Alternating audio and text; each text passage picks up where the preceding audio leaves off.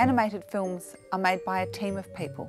They're not really about the stars, they're not about the directors. They're really a team effort of artists working very, very, very hard to create every single detail of those films.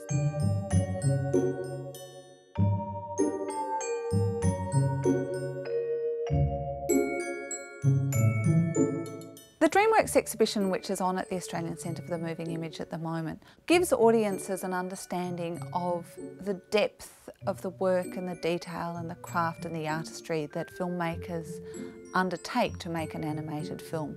People often don't think about how those films were made, how the artists worked, the drawings that were made, the acting that was done behind the scenes.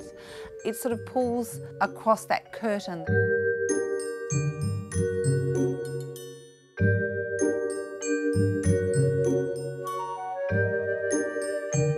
On the opening night, a man came up to me in his early 30s who was so excited by what he'd seen.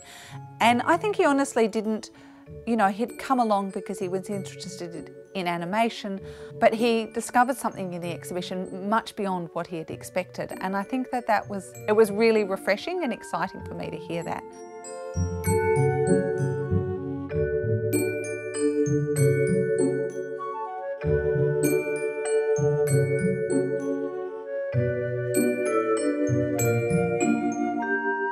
I think Australian artists bring a very unique aspect to making films, and particularly to making animated films. Artists like Adam Elliott or Sean Tan are perfect examples of artists who've created their own worlds and taken them overseas and to the world and had an amazing response to that.